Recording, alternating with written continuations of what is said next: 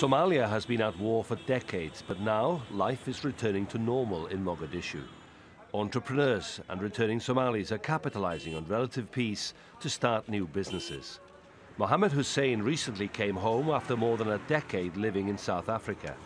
With a few clicks on his mobile phone, he's able to book a taxi, which arrives in less than 3 minutes. I chose this online taxi service first because of the security.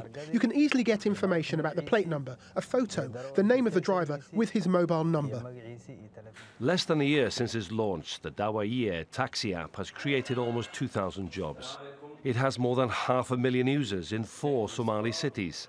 The drivers are screened and trained by the app developers. Our application is just like Uber and other world online taxi services, and it's reliable. No technical issues have been reported so far. We are using the latest technology. Less than a decade ago, no businesses were interested in starting up in Somalia.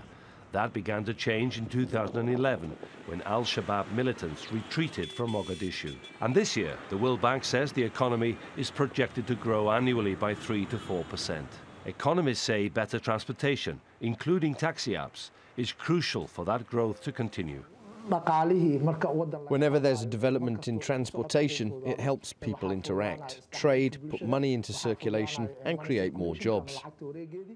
The company is keen to expand to other cities, and business leaders hope it'll help drive Somalia's economic growth. Yoloap David, TRT World.